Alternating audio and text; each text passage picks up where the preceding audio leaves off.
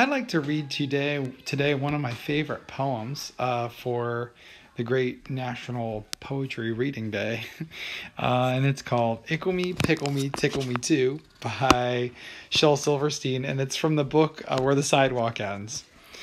And the reason I chose this poem is because it reminds me a lot of my grandfather um, when he was still alive. Uh, he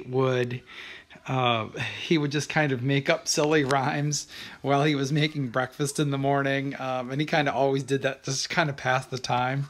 And I think that's probably what gave me my joy of silly poetry and Shel Silverstein. So here we go.